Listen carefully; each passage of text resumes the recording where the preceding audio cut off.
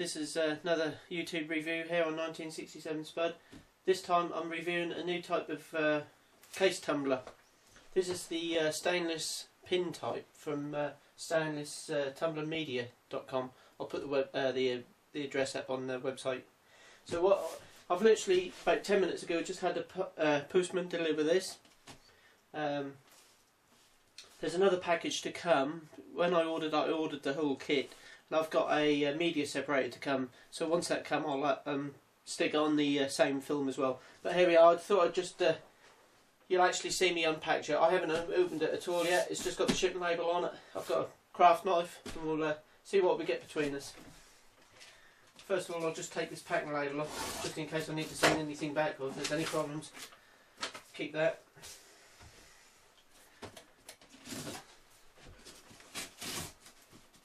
Not bad delivery. I ordered this online about last Wednesday, and that's now Thursday. So that's, I mean, it's come from the States into the UK in about just a little over a week. I don't know if you can see that. It's all well packed.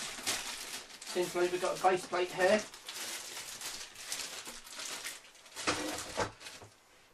As I say, in time order. I don't need that. I've got a load of pamphlets here, so I'll look at them. The nice people have sent me a nice t-shirt. Thank you very much, boys.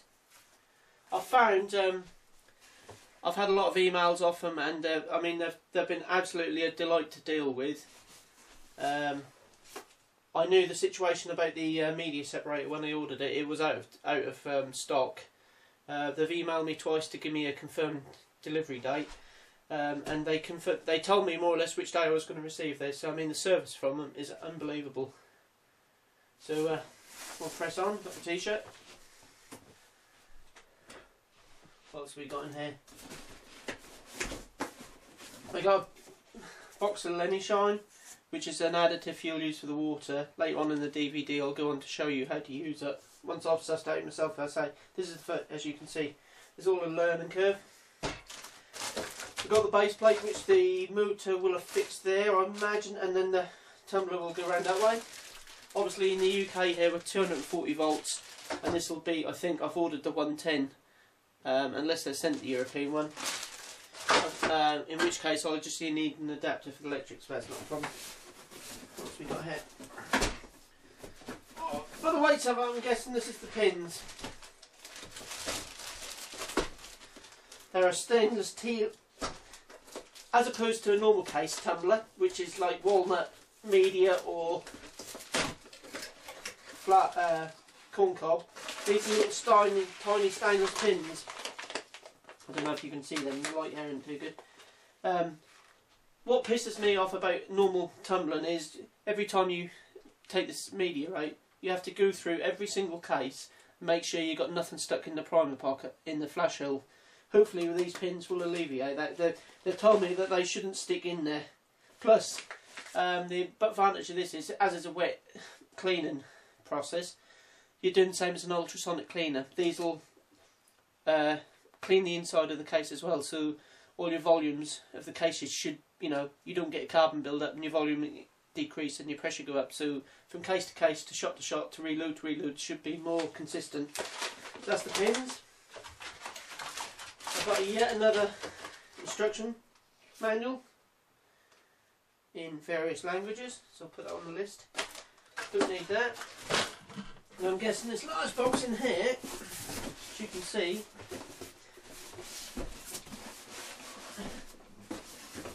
will be the drum and the motor. Right, as you can see there's nothing in there. I'll keep that. Just leave that over there for now.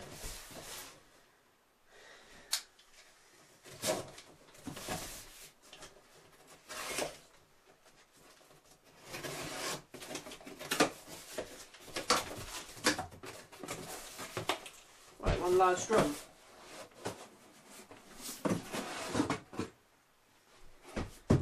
Large drum, which goes up that way. Hopefully there'll be something inside it, because otherwise I might need that. I'd imagine all the gear is inside it.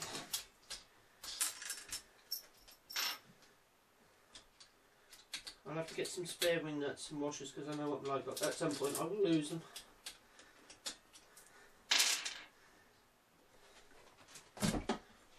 Yeah, everything is inside. See what it is a metal drum that goes round and there's got a rubber lining creating a water seal and everything goes in there, but as I say I'll go on to show you all that.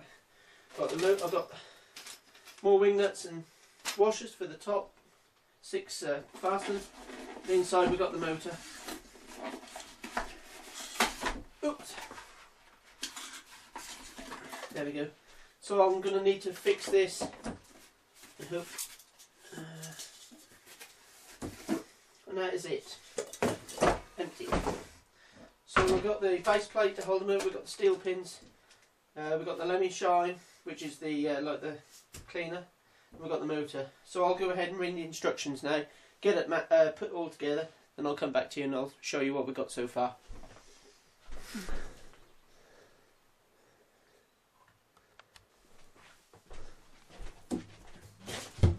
Right guys, you can see this is it's all together now. I've got all the wing nuts on. It simply slots on like that. It can't go anywhere. The motor's on, is fixed on by 2 front facing threads with the power lid going down, so you know it's orientated right. There's a rubber band that'll actually go from the pulley onto the flywheel, thus spinning the thing. I did have a little crisis. I usually normally use one of these for anything American because we're in the UK. I had a bit of a heart attack when I got a plug like that, but I didn't realise you could get a plug like that. So you will need one of these as opposed to one of them, okay? So be wary of that if you're ordering one in the UK. This cost me £3, which is, I mean, it's nothing. I plugged it in and nothing happened at first. Then I realised I've got a switch on them as well, so you know. They are idiot proof, but not, maybe it's not spread proof. So what I'll do now, I'll just sort of show you round it. That's it without the motor on. This weighs about £10. I have emailed Corey just about just a query about what these back studs here, whether it'd be better to make a bit of a bracket up. I'm working on the process that it obviously doesn't need it, otherwise I would have provided it, but I just wondered if that would give it a little bit more support there. But I've emailed out and I'm waiting for him to come back, so as soon as I get an answer I'll let you know. It may even be just an idea, just make a bit of block of wood and just so it just, you know, picks up the back of this, but I may have something missing, so at the moment the verdict's out on that. But apart from that, I'm well impressed with the quality of it. It's all good quality and it's nice and heavy, nice and sturdy. I've turned the motor on and it's not too loud. It's a bit louder when you start tumbling, but what I'll now do is the light isn't very good here at the moment, so I'll find a nice light bit in the house and we'll actually set it going for 3 or 4 hours, and then I'll go through the process, what you need to do with it. One thing I will say is I did find the instructions very good and they're quite comprehensive, and there's loads of info on the site, so if you go onto to their site, I'll put the link back up in my description and also on the film here. All your queries and technical answers are answered there. So that's what that is so far, and that's what it is together. So I'll reposition everything so we've got a decent bit of light, and then we'll actually put some cases in and see what they're like. Okay, you can see we're now going to load the machine up. I've put it all together. That was ever so easy to do. No complications. I've used it once just to give myself some idea of what I'm doing before I'd done the film work. So I've got my pins are in there. There's £5 pins in there. You need some brass. You need about £2 of brass. In this case I'm using 300 Winchester short magnum.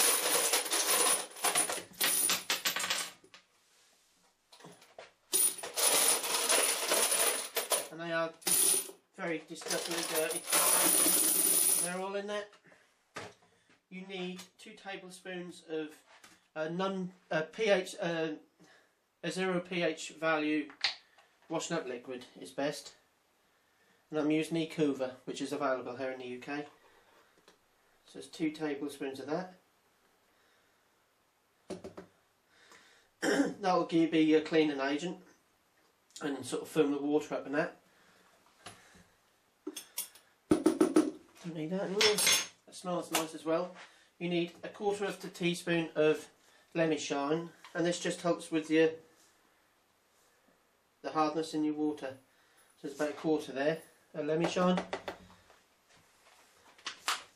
I'll just swing that round to, where are we? Here, you need to fill it up with cold.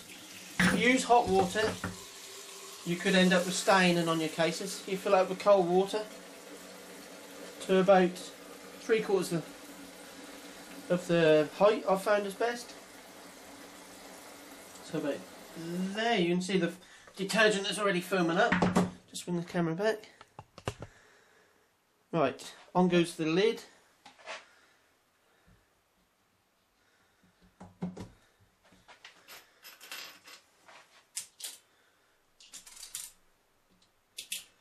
The 6 washers.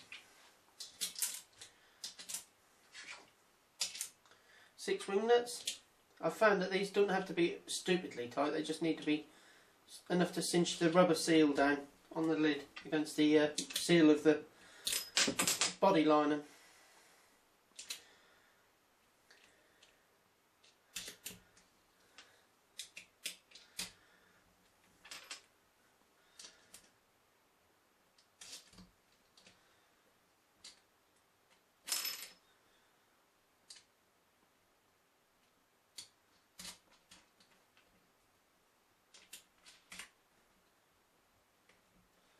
And they're nice and hand tight. Right, just before I go on, just a word of what I found out here. I had the actual base and the motor on the worktop at first, turned it on, walked away. About 2 minutes later, it had travelled across the worktop and hit the curtains and started dragging things off here. So I put it on a tea towel. Oops. It's on a straightforward tea towel. I mean, that'll stop it vibrating. You know, like a washing machine will cross the room. So anyway, that goes on. That goes on like that. There's 2 on the back here. There's 2 guides that go inside the 2 wheels, which they go like that. I've found it best just to spin it and dry these runners off, because that will stick otherwise. That sounds ghastly. Right, it's all plugged in. Turn it on. And let me just alter that bit. With a switch on the lead. You can see that stuff. I just need drying. As well as the rubber things that make it go round are spinning on it. Let's just turn that off. I'm saying when you're filling these up with water, you can't not get them wet. But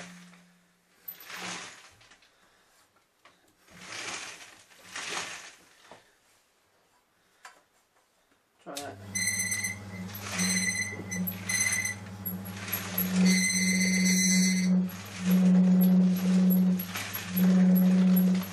Getting there, it's getting dry now. There you go. It's got grip now. It's got traction. So what I'll do, I'll leave that for. I'm finding 3.5 to 4 hours is best. If you use hot water, if you want to go down that road, you can do them in a shorter time.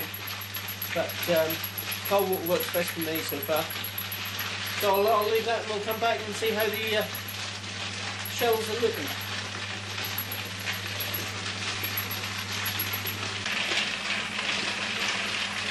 Okay, that's been about 3 hours going now, so it's been quite happy. The motor is sort of nice and warm, but not, you know, not overly warm. It's got good ventilation.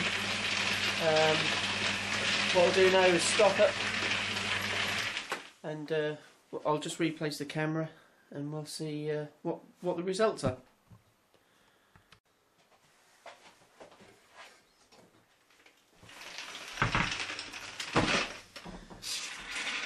Oh, you can see there's a nice bit of pressure in there where the washed up liquid and that is filled up.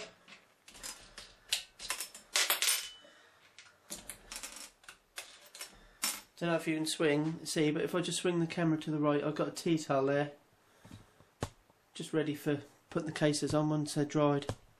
Once I'm, because I'll air dry these. You can use a hairdryer on them just to dry them, but I've been told that air drying is plenty good enough, as long as you just, get as much water off as you can.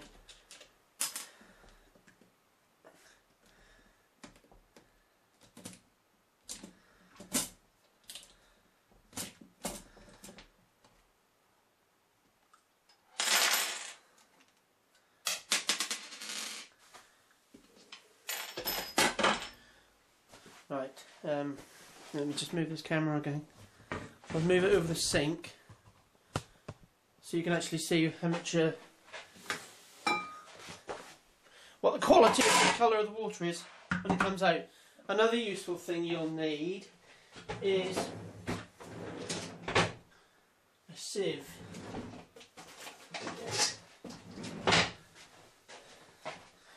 You may need a sieve like that just to catch the cases, but if you're careful you should be able to just decant the water off.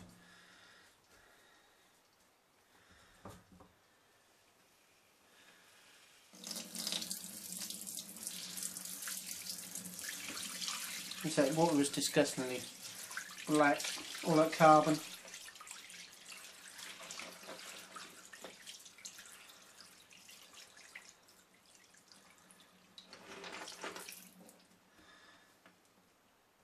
Just be careful you don't lose any little pins.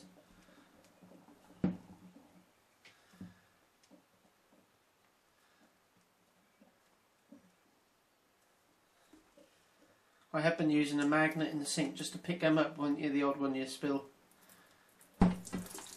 Ooh.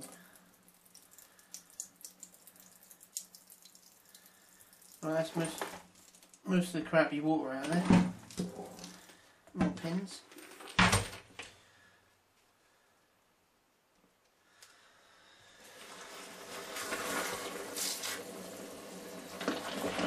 Just give them a quick rinse. Just get off all the suds, then we can rinse the cases properly.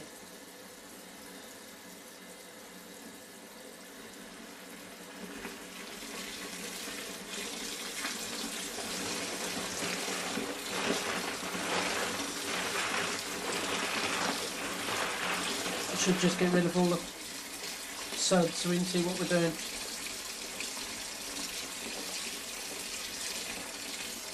Right. Just decant some of that off. As you can see, the brass is in there.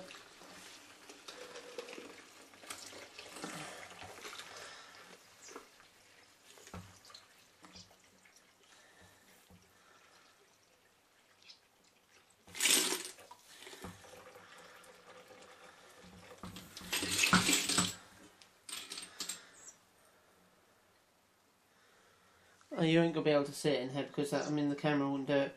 But them sides are as shiny. The insides are as shiny as the outsides. Like the primer pockets. Just rinse one off so you can see.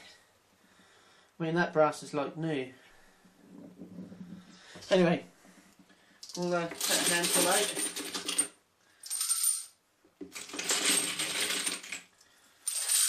out. One thing I have noticed, if you're using 6.5mm stuff, you got to watch that little bits of the stainless don't get caught in the neck.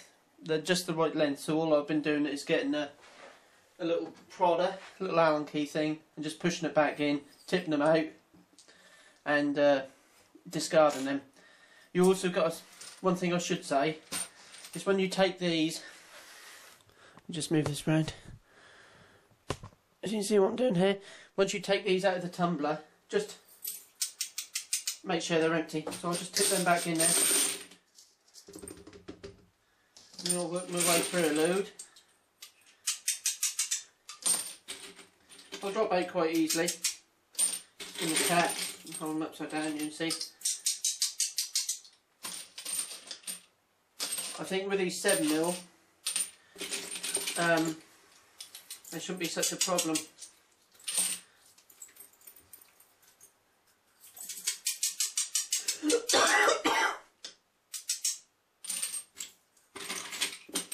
I haven't had any yet. I'm checking them as I go along. You can see that they get, because obviously they get inside the cases.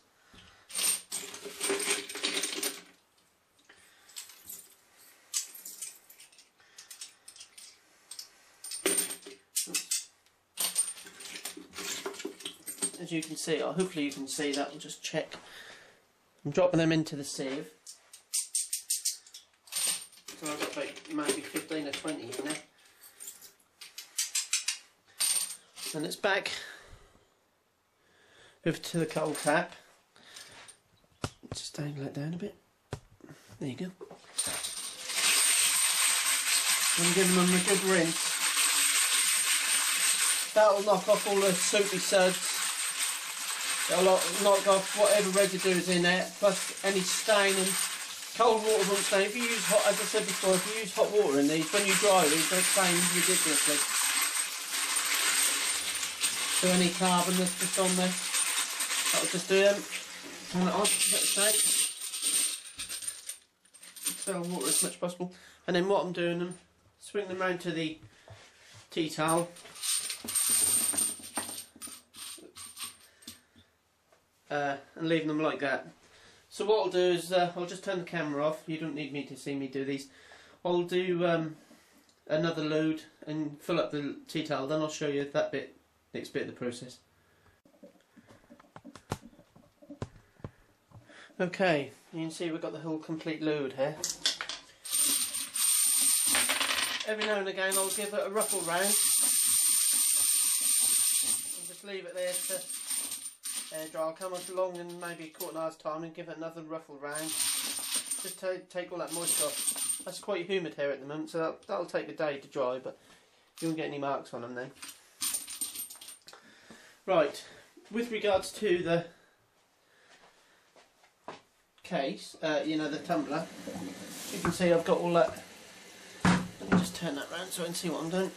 As you can see, I've got all that soapy water in there. So all I merely do is run a tap into it, not too much, give it a swirl round,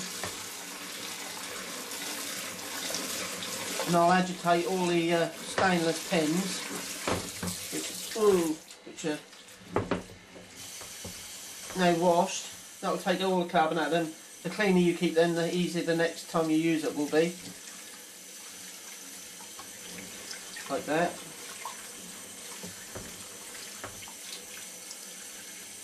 And then I'll just drain all the water off. It doesn't matter if they're wet because it has been stainless, they aren't going to take any harm. I'll just drain off as much water as I can.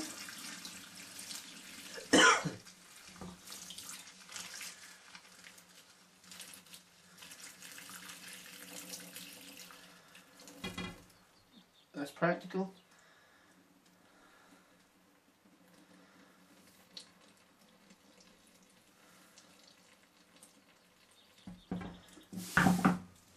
And I'll just give the lid a wash, quick wash, get rid of all that crap. Bung it on and store it as like that. Do the wing nuts back up. I'll do the wing nuts back up, you know, put the wing nuts back on. But I'm now going to do another load, so that's about it really. I'll turn the camera on in a day's time, and I'll show you what them cases ended up nice and dry, no marks or anything. Right, I've just brought some brass out here outside where the light is better. In this case it's 300 Wisdom, which is a short magnum. I don't know if you can see it, but just show you a view of the outside cases once they're done. And they're all like this. I've got a whole box full there, which is now going to be loaded. I'll just try and set the camera on, but I'll try it like this because the light is better out here. If you can see inside the actual case necks, don't know if you can see that, but I don't know if the camera will pick it up, but they are clean. There's no carbon in there. Hopefully you can see the primer hole. Not sure if you can see it, but I'll try. But I can see right down with the light above me. I can see right down inside the case, and that is brass all the way down, brass coloured, so that's clean. So I mean, I'm well pleased with them, they come out well. from what use I've had in the machine, I've got no criticisms of it at all. It's all positive, and that will save me another process in the meantime of using it. I can tumble, and I don't need to ultrasonic clean now at all, so it's all good. So that's my review of the stainless tumbling. So that's my review of the Stainless Tumbling Media tumbler from STM. I'll put links, as I say, I'll put the links up in the website. Cheers guys.